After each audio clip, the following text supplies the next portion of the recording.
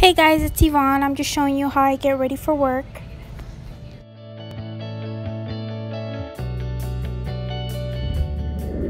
For moisturizer, I'm using the Pond's Correcting Cream. I'm using the Smashbox Primer Water.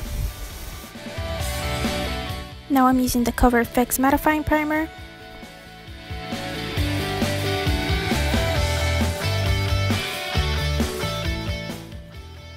I'm using the L'Oreal Infallible Total Coverage. It's pretty full coverage. I really like it. I'm in the color Natural Beige 305. I'm just blending it out here with the Real Techniques Beauty Blender. I kind of need a new one. This one's really dirty. I know my hair is messed up. I know. I hate it when my bun's all jacked up, but I fixed it. Don't worry.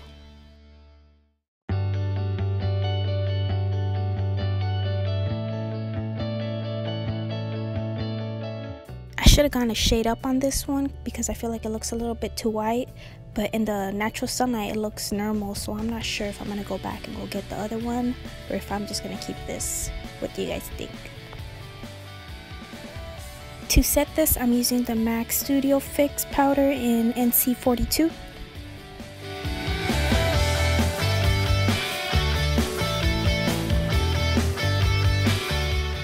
Now to bring some warmth into my face, I'm using the Bronzing MAC powder and I'm using the shade Matte Bronze.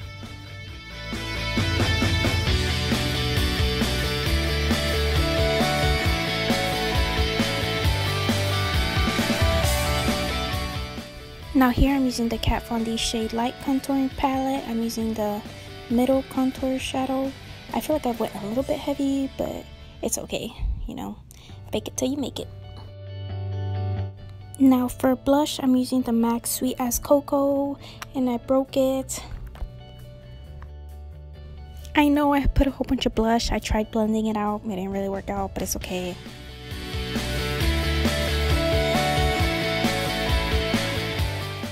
I'm using the Anastasia Dip Brow Pomade in the color Chocolate. It's not really my shade, but it's the one I have right now, so I'm just gonna deal with it until it runs out because this shit ain't cheap.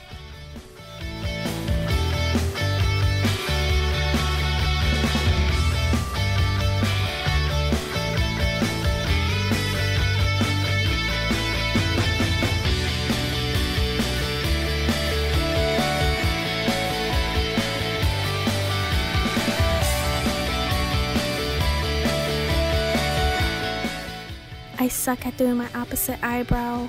I'm trying to like do a little shimmy here to try to position myself, but I can't. So I just wing it kind of, basically. My bun is so messed up. I'm so sad. I'm just trying to blend all the stuff I went heavy on here. For mascara, I'm using the Maybelline The Rocket Volume Express. It's pretty good. I really like this one, but I kind of want to find a new mascara. I usually get mascara on my eyelids. Do you guys have any tips for that? I'm using the Wet n Wild Boozy Brunch Highlighter. I really like this one, and it wasn't even expensive. It was like $5, I think. It's really good. Of course, don't want to have chapped lips, so Carmex comes to the rescue. The last thing I do is I always set setting spray on my face. Thank you guys for watching. I hope you guys enjoyed my Get Ready With Me. And I hope you guys have a great day.